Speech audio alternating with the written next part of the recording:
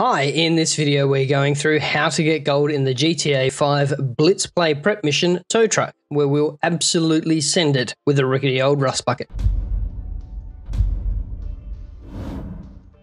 Hi and welcome back, my name's Dan and I'm an old grumpy gamer. Grand Theft Auto is a truly massive game. Between GTA 5 and the constant updates from Rockstar for GTA Online, there's no shortage of new content and interesting things to do. Join me then in our continuing series, Getting Gold in Every Damn Mission in GTA 5, as we look at Grand Theft Auto Mission Tow Truck. And don't forget to hang about until the end so you can catch our bonus tips for getting this one first go. Before we dive in, if you're new to the channel, we do how-to guides, news and giveaways, so consider subscribing and ringing the bell to stay up to date. Getting gold in this one is a lot of fun, but it can be a bit hairy as tow trucks are not really built for speed. It's best if you use Franklin for this mission too.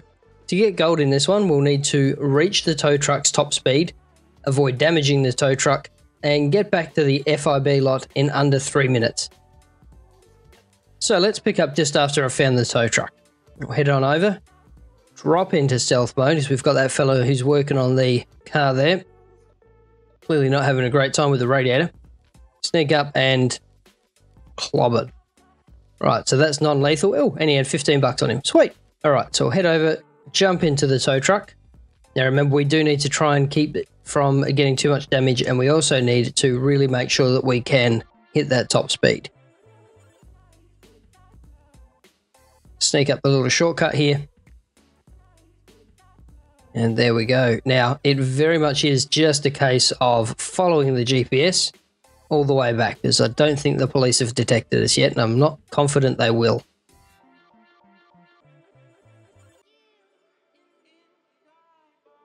Alright, so drop into Franklin's ability to sneak past the traffic lights. Remember, we are on a strict timeline now that we're in the truck. And we'll hang on to that just for a moment and when we get down this straight so that we can get that top speed. There we go. And through the corner.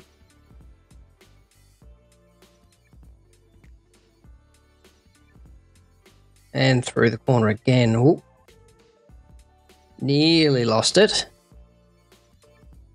Alright, there we go. Now that's another thing you can do with Franklin's ability if you haven't seen it before, is you can use his focus to stop, and you will stop on an absolute dime.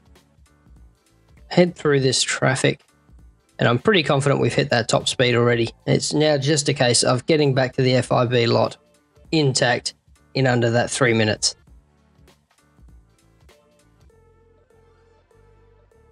Nearly there, just up around, and in we go. So once you're in, just head straight through and straight for the marker. Jump out, move away from the truck, and let's see how the result was.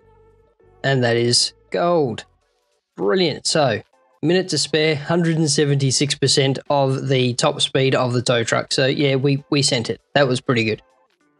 And before we get to any bonus tips, it's probably an opportune time to mention that we recently launched our Patreon page. Patreon backers get access to most videos early, are automatically entered into exclusive Patreon-only shark card draws, receive priority responses to questions, and are invited to join any of the old grumpy gamers whenever we're gaming online. Details on how to become a backer are in the description below. And while you're there, don't forget to enter our semi-regular milestone shark card giveaways, follow us on your favourite social media platform, and visit our website for all the latest in old grumpy gamer goodness. So thanks for watching to the end. Here are my top tips for getting through this one first go. Take out the mechanic before trying to borrow his truck, and use Franklin's ability on a straight to absolutely send it with the Trash Master.